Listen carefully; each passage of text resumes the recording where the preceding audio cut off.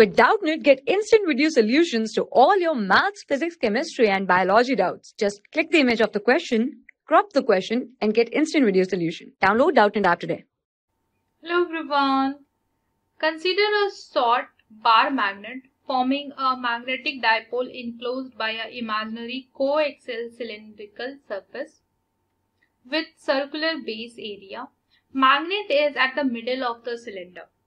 If the magnetic flux through one of the circular base is phi naught, then flux through the other circular base.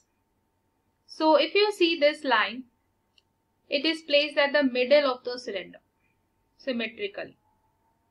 So if I draw the case, like let's say this is a cylinder, and in the cylinder at the middle a bar magnet is kept, it is said in the question. So this is the cylinder, and if I make a bar magnet exactly at the middle like this, so what will happen here? Let's say this is the north pole and this is the south pole. So the field line that will originate from this north pole will terminate to this south pole like this.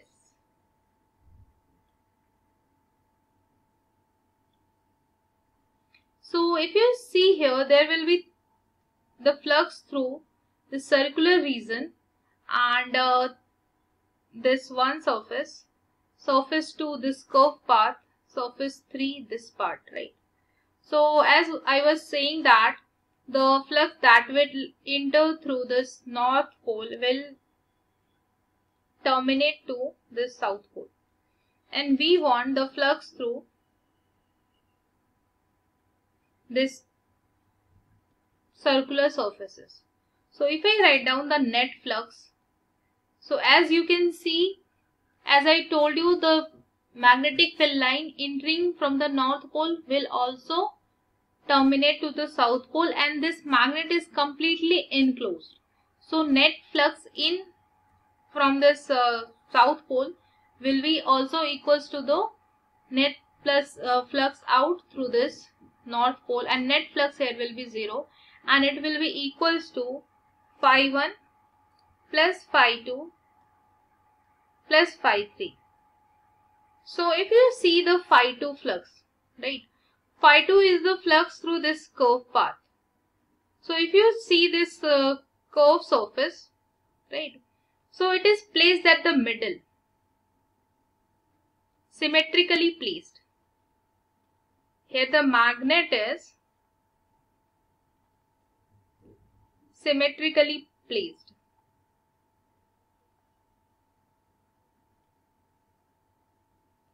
So if the magnet is symmetrically placed, what will happen? The number of field line that will exit through this north pole, and that will also enter to the south pole. It means that, let's say the line is 1, this line is 1.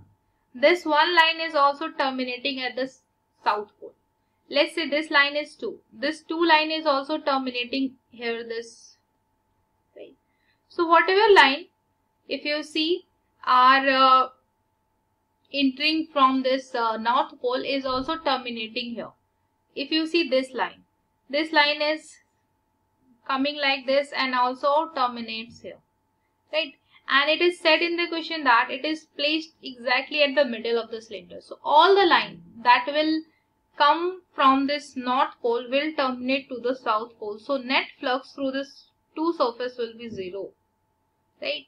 So what I will say, if I say this is 0, so it will be equals to phi 1 plus phi 3. The flux through the circular surface is 0.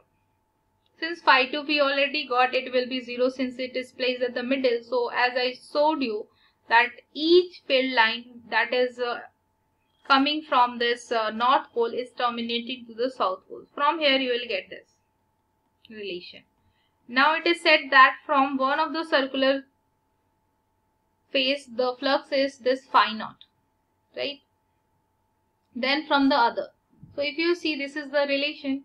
if I say this phi 3 is phi naught, then phi 1 will be minus phi naught. They will be opposite of each other. Now if you see here the option, so C will be the correct option. Thank you. For class 6 to 12, IIT JEE and NEET level. Trusted by more than 5 crore students. Download Doubtnut app today.